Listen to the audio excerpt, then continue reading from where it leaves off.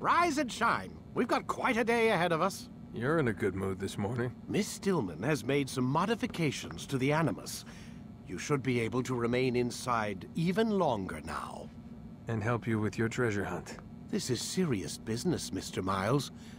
I don't think you fully appreciate the work that Abstergo does. Maybe because I don't actually know what you people do. We change the world. Every day, in 100 different ways. Did you know that nearly every single breakthrough of the past millennia, be it medical, mechanical, or philosophical, has come from Abstergo or its predecessors? That's a bold claim, Doc. Think you might be exaggerating a bit? Not in the slightest. Oh, we certainly don't take the credit. That would arouse far too much suspicion. We choose our beneficiaries with great care. Why? Isn't it obvious? It means we're in control. But how? What makes you guys so special, so smart? That you happen to invent all these things while us mere mortals stumble around like idiots? To be fair, we don't invent them. We find them.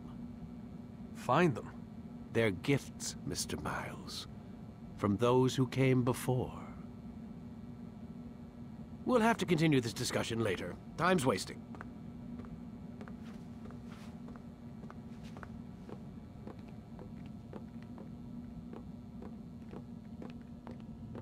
Morning, Desmond. Yeah. Hi.